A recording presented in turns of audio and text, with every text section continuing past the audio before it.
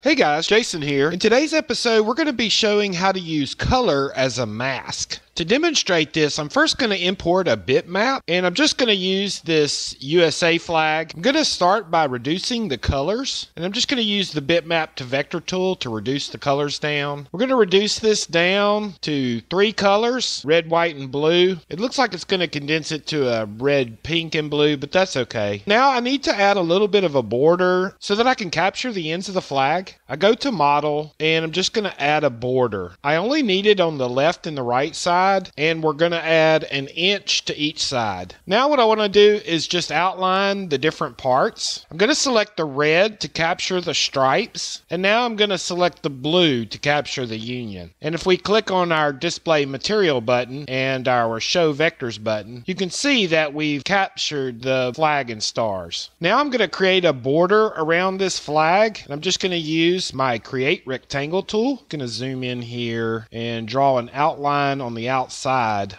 of this flag. And we'll just create that box there. That's going to give us an outline of our flag. Now, I want to make this into a 3D object, so I'm going to use a sign base. And if you haven't seen how to do this, I will link the video for the trick on how this works. Now I'm going to use the border vector, and I'm going to zero outside of this vector, and that's going to give us our outline of our flag. Now if I select everything but the border and I use my scale relief tool, I'm going to turn the vectors off, but we're going to use selected vector, and I'm just going to use that to give us a raised flag look like this.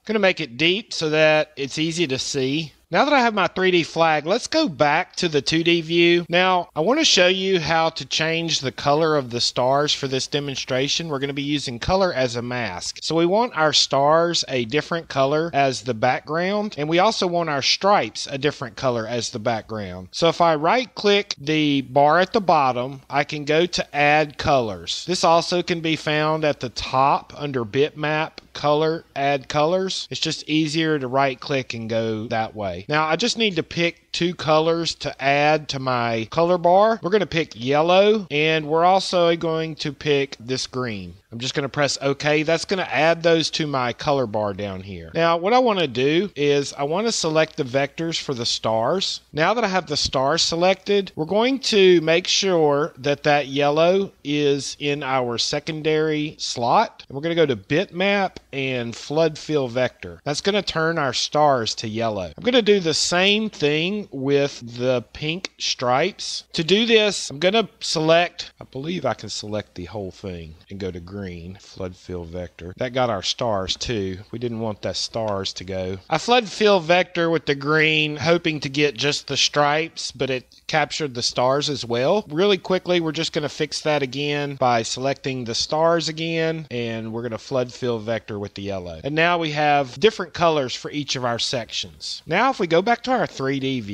we can use these colors as a mask for our smooth relief tool. When we click our smooth relief tool, now we can pick a selected color. If I pick the color of the stars, only the stars are going to be smooth. And this allows you to get sort of a different effect with your stars, and you can give them a different smoothing effect. The degree or amount of smoothing from the top of the star down to about the middle of the star is affected by the smooth strength. You also can select a different color. So if we wanted the union or just the blue part to be smoothed, we could smooth the bottom of those stars and leave the tops flat. And this would give you sort of a smooth ramping into the middle of those stars. You can select this and press apply and go back to the stars and do it from both directions and have them meet together. Let's undo that. If I pick the green stripes, you can see that just the top of the stripes are being smooth. I could also pick the red, and we would get the inside of the stripes smoothed. The same trick can be used in the scale relief tool by selecting selected color as the mask. This gives you the ability to scale different parts of your design without scaling the rest, the same way that the selected vector works. And that's how you can use color as a mask. I hope this tip has helped, guys. If you find this content valuable, give us a like. Share this with someone. Thanks, guys. I'll see you on the next one.